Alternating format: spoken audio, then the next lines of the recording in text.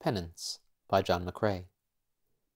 My lover died a century ago, her dear heart stricken by my sland'rous breath, wherefore the gods forbade that I should know the peace of death. Men pass my grave and say, 'twere well to sleep like such an one, amid the uncaring dead. How should they know the vigil that I keep, the tears I shed?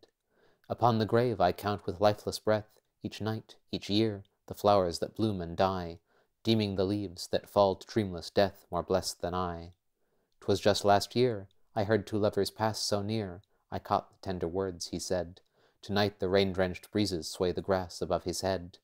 That night full envious of his life was I, that youth and love should stand at his behest. Tonight I envy him that he should lie at utter rest.